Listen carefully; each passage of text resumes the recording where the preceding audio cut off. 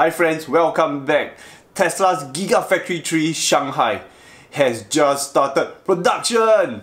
I launched this video on the day Gigafactory 3 Shanghai started production to mark the starting of production and educating people on what this factory does. This factory is located in Pudong Shanghai, the size of 210 acres for about 50 years lease.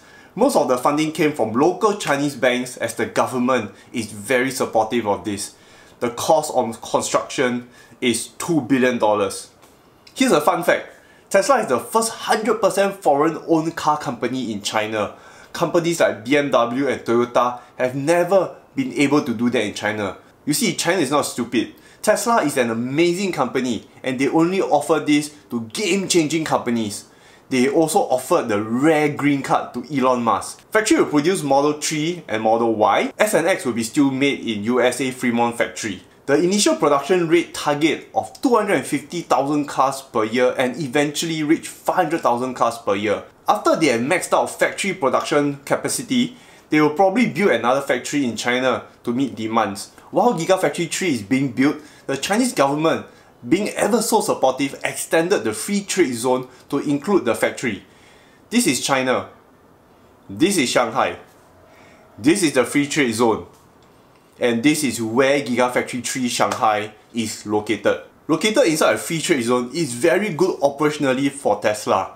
Being in the free trade zone, you have quicker turnaround of ships and planes through the reduction of formalities of custom examinations and also the ability to fabricate, refinish, and also store goods freely. Interestingly, this time it's not Elon Musk providing the ambitious time frames, it's the Chinese government's time frame. China is looking to start production as early as possible in 2019, and these are all record-breaking numbers. Considering a factory that size, they started construction a few months ago in December 2018.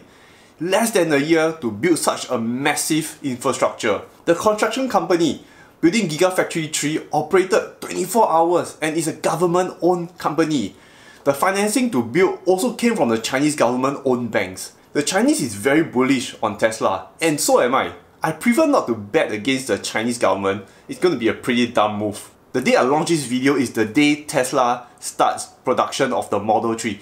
Just think about it. From building one of the biggest buildings in the world, retrofitting it with machinery and getting factory processes synchronized, and in general, building a car from scratch. And all of this in less than a year. This is an amazing achievement never done before in the automotive world.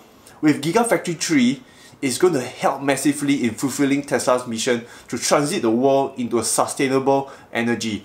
Gigafactory 3's output of 500,000 cars a year is massive. If you have any questions or comments, do leave them in the comment section and I'll respond to all of them. If you like the kind of content I produce, consider on that notification bell so you get the latest updates. And thank you for watching. Goodbye.